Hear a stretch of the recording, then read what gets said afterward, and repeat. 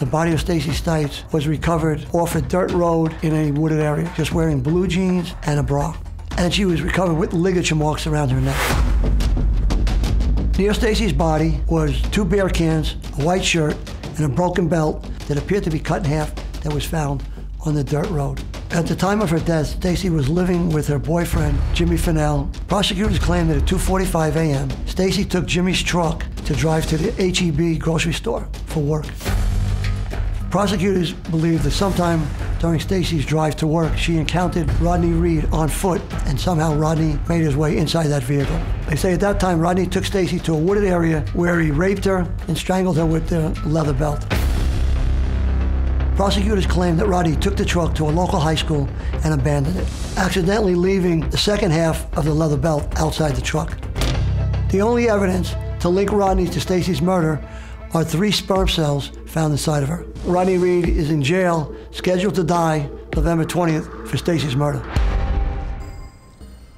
Well, Rodney, now 52 years old, has spent 22 and a half years locked in a 60-square-foot cell on death row for a crime he says he did not commit.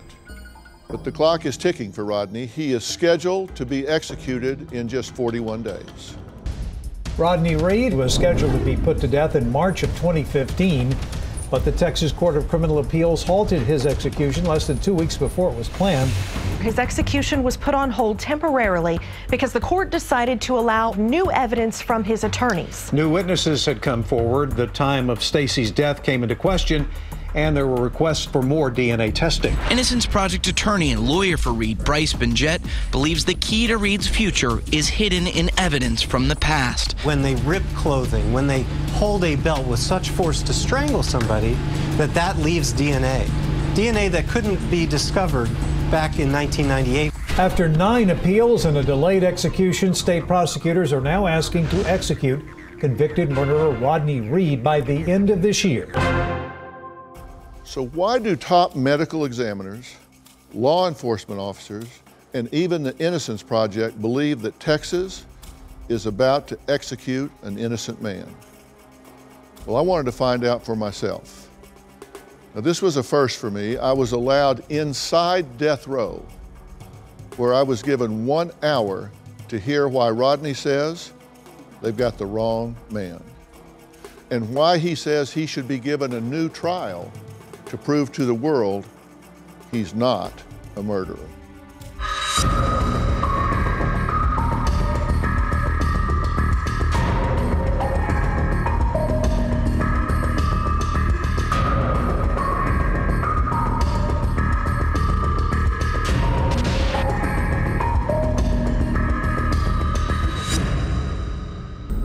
How are you? Good to meet you.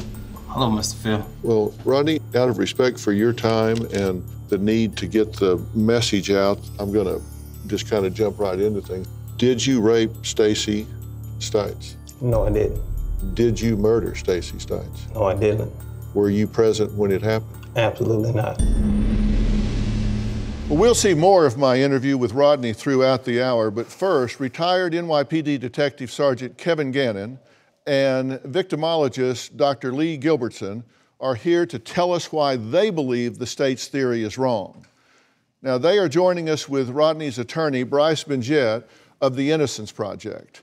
So, gentlemen, thank you all for being here. Now, you guys know that I went to Texas and interviewed this man, and I went in with a completely open mind.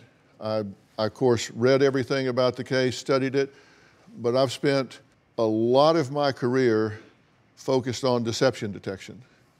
And I wanted to look him in the eye. I wanted to ask questions. I wanted to hear what he said and read him at the time, and I did, and I'm going to talk about that as we go along.